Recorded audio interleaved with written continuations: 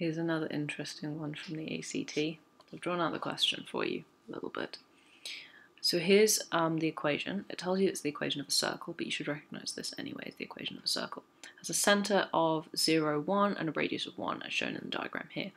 Now it asks you, if it rolls over twice, where will its new centre be? Well, I guess where will the new circle be? This is kind of neat.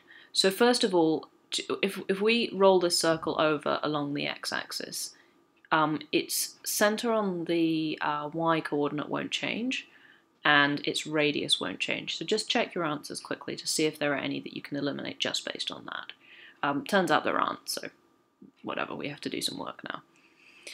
So let's imagine what happens if we roll this along by 2 rotations.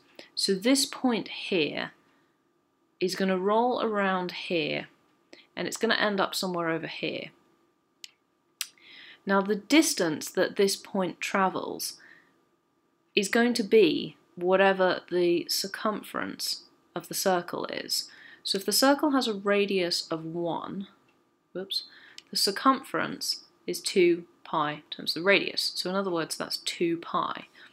So this point here, the circle after 1 rotation, is 2 pi. If we rotate again by the same logic, it's going to have its centre at 4 pi. Now this is at positive 4 pi, so what needs to go in the equation for the x is something, well, it is not something like this, it's exactly like this. So you want to pick the option that has that term in your answer, which is k.